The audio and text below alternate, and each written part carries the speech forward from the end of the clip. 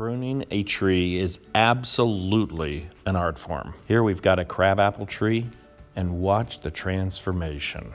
When pruned up, this is absolutely gorgeous. By opening up the bottom of the tree and showing all the twists and turns, it's gorgeous. In the video, we'll go through some of the decisions of which branches stay and which ones go. Before the tree was pruned, you can see a lot of branches. Now there's a few tools that are really handy when pruning trees.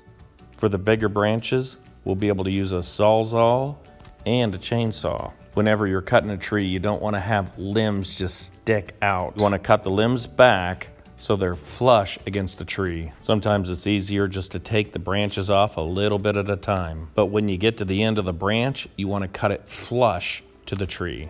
A good sharp chainsaw makes a big difference. So now you're starting to see a little bit of space between the branches. These branches are in there way too tight, so you have to just whittle them out. The chainsaw works on the big branches, but the pruners are really handy up above. You got to make sure that you use the pruners in the correct direction. You want to use gravity to your advantage. When we swing the pruners around the other way, watch how easy it takes this limb off. Now, if you try to cut this off in the wrong direction, you're actually going to have the limb bind so you can't even cut the limb off. You want to let gravity do the work.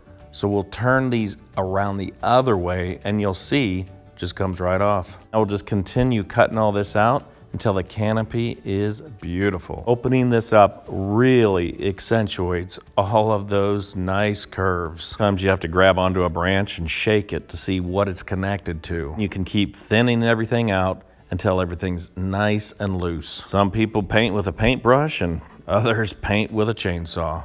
A lot of this is an artistic expression.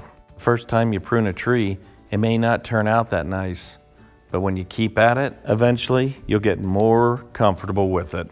It's really fun to play around with landscaping. And this crabapple tree, it does look a lot happier.